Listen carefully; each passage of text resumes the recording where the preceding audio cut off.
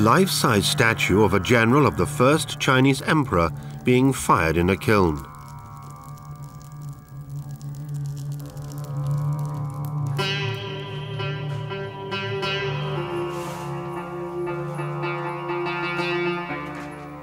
"2,000 years ago, conscript laborers working in countless potters' workshops fashioned the army of Qin Shi Huang from clay.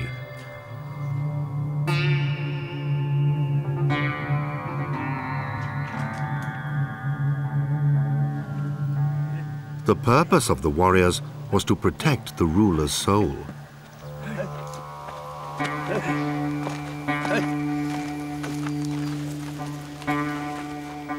The modern-day production of copies, however, has nothing to do with the cult of the dead. It's a distinctly worldly and highly lucrative business for many villages in the region around the emperor's mausoleum.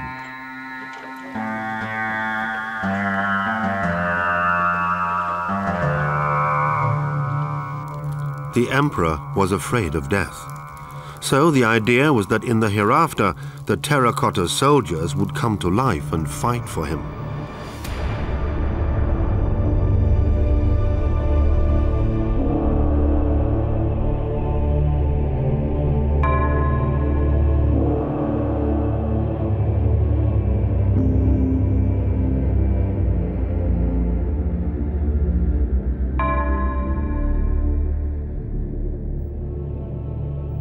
Rank-and-file soldiers, their long hair hidden under their caps or tied in a knot.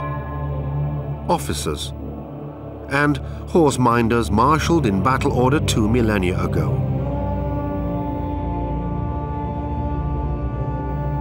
Excavation of the Terracotta Army began in 1974, after a farmer who was digging a well found a soldier's head made of clay. The excavation site near the old imperial city of Xian is now a museum which draws millions of tourists every year. Along with the Great Wall and the Forbidden City, the terracotta warriors and horses are China's big attraction.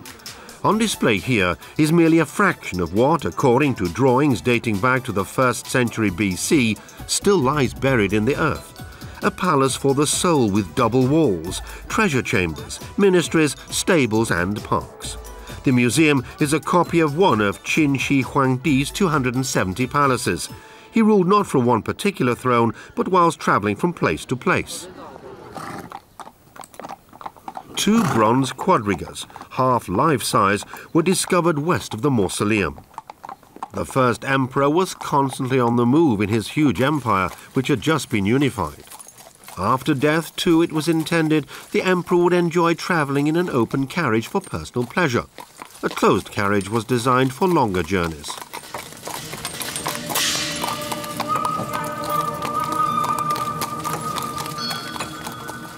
Qin Shi Huang made constant checks on his project. His was a restless search for the elixir of immortality. He standardized the track width of carriages as well as coinage, weights and measures. He unified the Chinese characters in writing. He had a road network almost 7,000 kilometers long built for couriers, merchants and his armies. He defeated all his foes, but he could not defeat death. The emperor died while on a tour of inspection. To avoid unrest, his death was kept secret, until his body was brought to Xian in a huge carriage like this.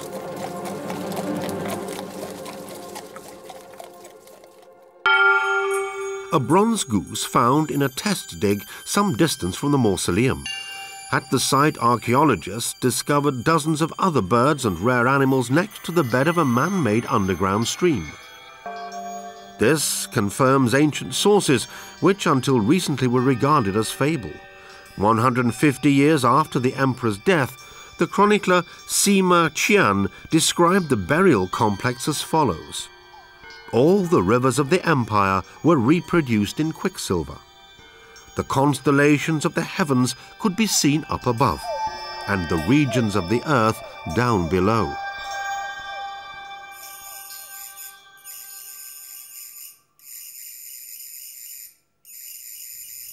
The Chinese experts restoring the bronze figures are working together with German colleagues from the Roman Germanic Central Museum in Mainz. Newly excavated finds are brought here to be worked on. Every visitor to Xian has already seen pictures of the terracotta warriors and knows what to expect. But even so, the sight of the excavation area is simply overwhelming.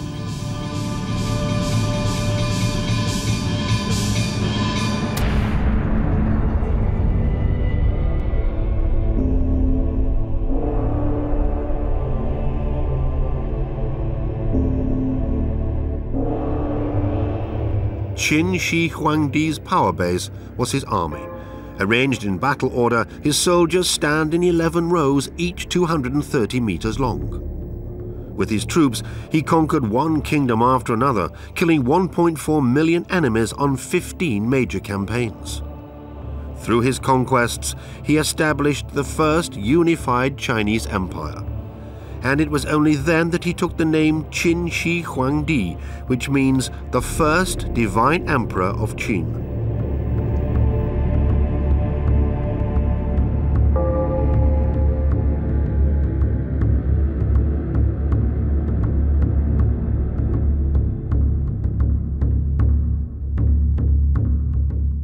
The heart of his army were the infantry, all of them conscripted peasants. Even some of the terracotta warriors bear an expression of resentment at being forced into the tyrant's service.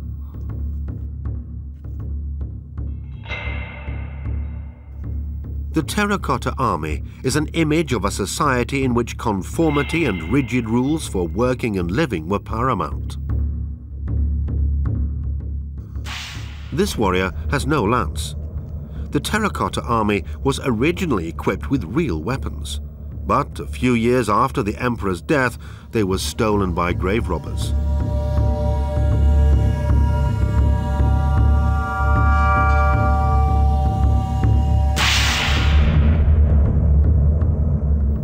Whether we're talking about a general or an ordinary soldier, the tidiness of the hair knot, the shape of the beard, and the cut of the uniform were all part of a comprehensive order, which, according to the will of the emperor, would last forever.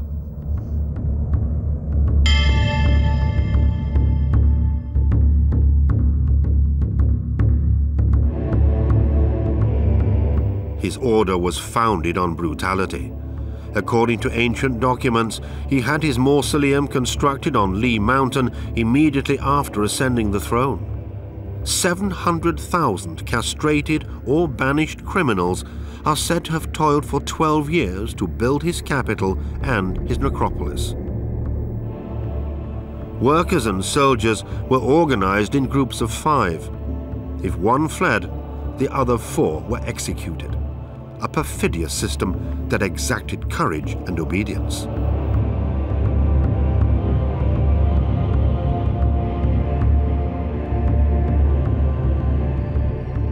The magical army assembled 1.5 kilometers east of the tomb.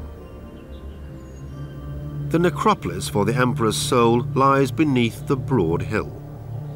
They filled the burial chamber, it is written, with models of palaces, towers, and the 100 offices, and with rare treasures. Lamps filled with oil burned constantly. Experts today believe that description, but the task of excavating it all must be left to future generations. A formation of troops that hasn't yet been excavated. The elevated, broad walls separating the soldiers and the collapsed ceilings of the passages can be seen quite clearly.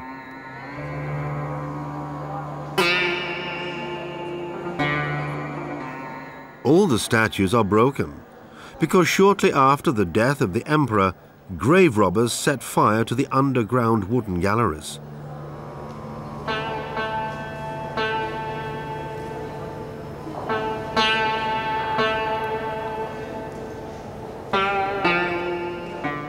As the passages collapsed, the Terracotta Army, more than 800 warriors, horses and chariots, was crushed beneath a layer of clay 6 meters thick. So far, only a fifth of the army has been excavated. The finds are carefully and patiently pieced together again. Originally, all the warriors were decorated in bright colors, but within minutes of the finds being exposed to the air, the layer of paint peeled off. So now, before more soldiers are excavated, Chinese restorers and experts from the State Monuments Office in Munich, Germany, are studying how the original colors of the warriors could best be preserved. We know from inscriptions on the statues that the underground army was created by at least 85 master craftsmen and about 1,000 laborers. The heads and bodies conform to 8 standard shapes, but each face was always given individual features.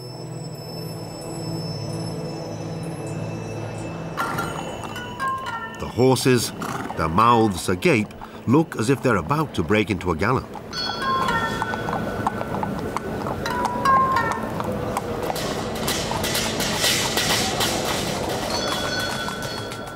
Formed from clay, the small, tough and nimble horses are life-size. But the soldiers are between 1.75 meters and 1.90 meters tall, somewhat bigger than the average Chinese in those days. They were designed to frighten off enemies through their stature alone. The facial features of the warriors also reflect the fact that the first Chinese empire was comprised of many different tribes and races. The horses and the soldiers were created true to life. Only if they looked real, it was thought, would they be able to produce their magic and protect the emperor in the hereafter.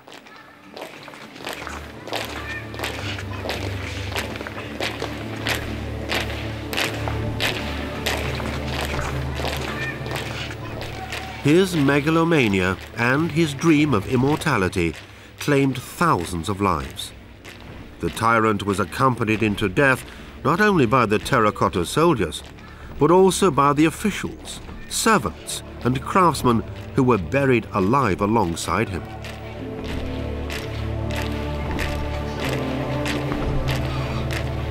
The first emperor wanted the Qin dynasty he founded to rule for 10,000 generations. But shortly after his death, the downtrodden people rose up against his son, laid waste to the capital, and disarmed the Terracotta Army.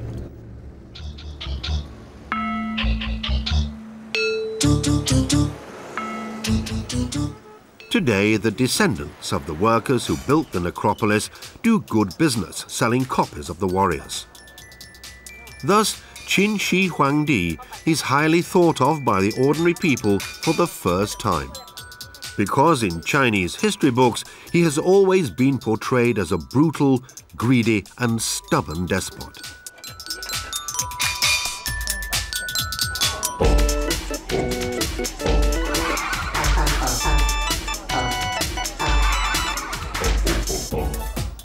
It was only in the Mao era that he was glorified.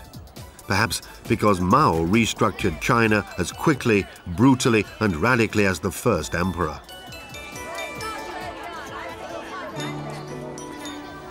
On the souvenir stalls, the founder of Imperial China and the father of Communist China are now united, serving the people.